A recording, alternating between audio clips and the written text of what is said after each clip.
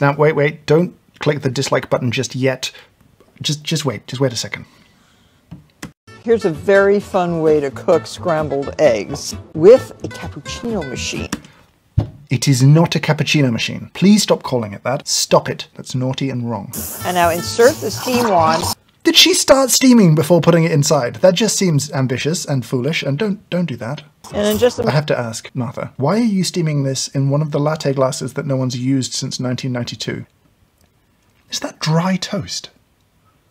These eggs are buttery and... Oh, Martha, look at the steam wand. That is unacceptable. That is just disgusting. Don't do that. That is the cardinal sin of all of this. Scrambled eggs a la cappuccino machine.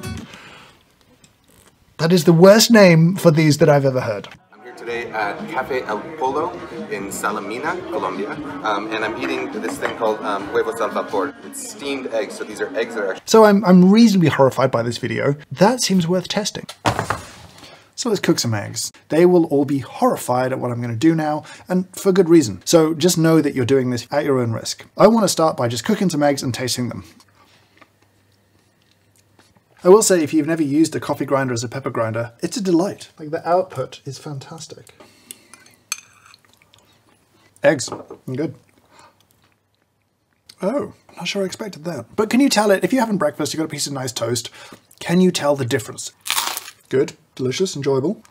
By the time there is a crunchy piece of bread involved, got some crunchy sourdough underneath. I'm still not sure I recommend that. Now let's answer the question, how do you usually eat your scrambled eggs? I like mine on toast.